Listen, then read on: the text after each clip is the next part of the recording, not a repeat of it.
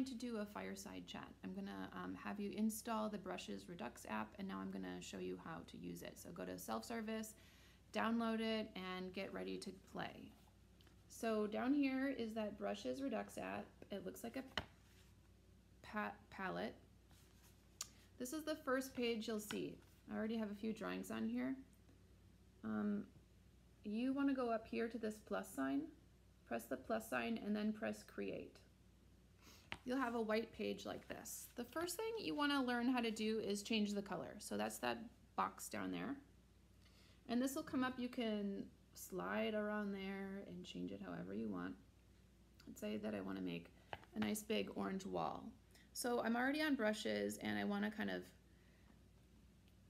paint my wall like that. So now I have an orange wall. Let's say that we're doing our project that we're going to do, and now I want to have my table. So I'm going to change it up a little bit. I want to change the texture of my brush. So this little swipe here on the bottom, this guy, that can change the texture of my brush. So now I want to sort of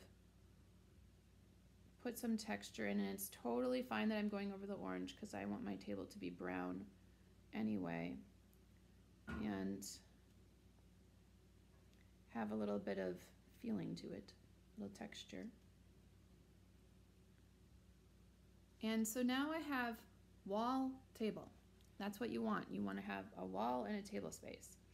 Now, in order to show that it's a table, I also want to sort of emphasize that by putting a line there. This top one on here is sort of like your pencil or your fine tip. So I'm going to use that to, oops, too big, to sort of draw a line across like that. Okay. Now, if you want to play around a little bit more, here is an eraser. You can erase if you want. Again, I showed you the texture button. When you click on that, you can pick out all those textures. The rule about textures is less is more. It's a little bit like makeup. A little bit looks great and a lot looks like crazy town. So same with brushes and textures and playing around with those kind of things. Less is more. Try it out. It adds another dimension to your work, and I totally think go for it, but hold back on going to crazy town.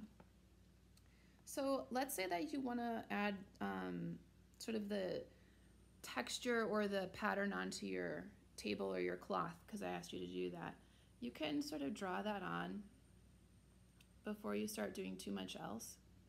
But you know what? Look, I kind of got my lines messed up there. So then I'm going to go to this bottom one right here, and I'm going to erase until I get it right, and then I can draw them a little bit slower and get it right. Okay, so now I got my texture or my pattern on my table, and I've got my wall, and I'm ready to go. So before you get started on the actual drawing, play around a little bit, have some fun, experiment with all the different tools. And there's one more that I wanted to show you. If you want to change the width of your brush, from here we did it really fat, and you can see when I click on it how it changes the size. And then when I want a really fine point, I can go down to the 16, 17, 18, 19, 20, 22 range. That's going to give you a fine point. Anything in the hundreds is when you get like, oh, I want to just paint the whole background in. Okay, so again, have fun, just experiment.